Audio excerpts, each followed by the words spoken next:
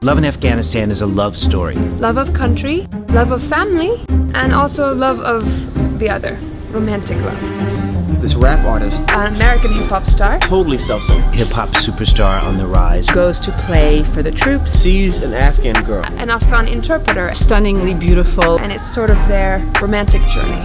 Drama ensues. These different stories intertwine, collide, and tell this journey that's a global journey. Putting these two people in the same world. It's very unusual, and it's definitely a story that has not been told.